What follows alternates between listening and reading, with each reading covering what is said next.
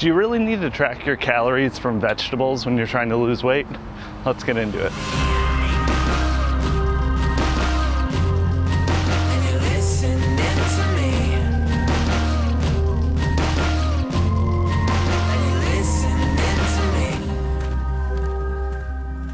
Hey everybody, and welcome back to another episode of Walk With Me.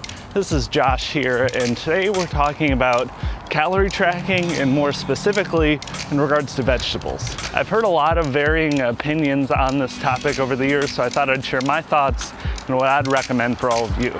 It's true that vegetables are really low in calories, and they are a great thing to add into your diet, especially when you're losing weight.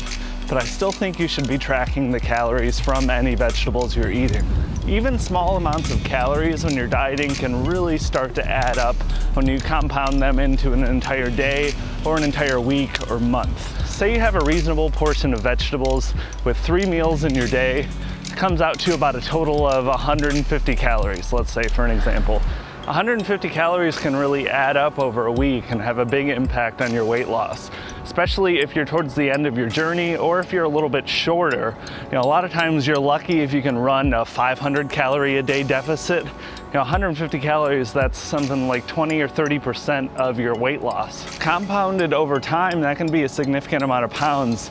And it's also, I think, the culprit for a lot of people that might be plateauing with their weight loss, or they're not really sure why their plan isn't working when it should be. And early on, it's probably something you can get away with pretty easily.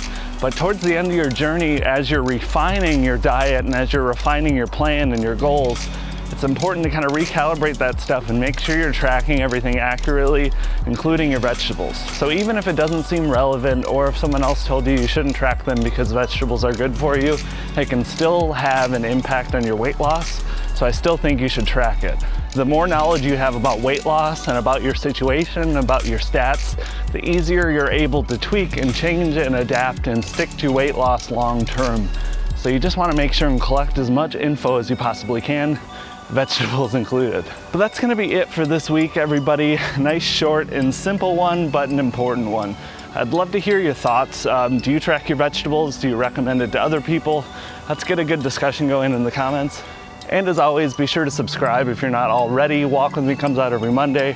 We've got all sorts of other videos that come out on Fridays. And like the video if you did enjoy this, helps me out a ton. But until next time, I'll talk to you all later. Have a good one.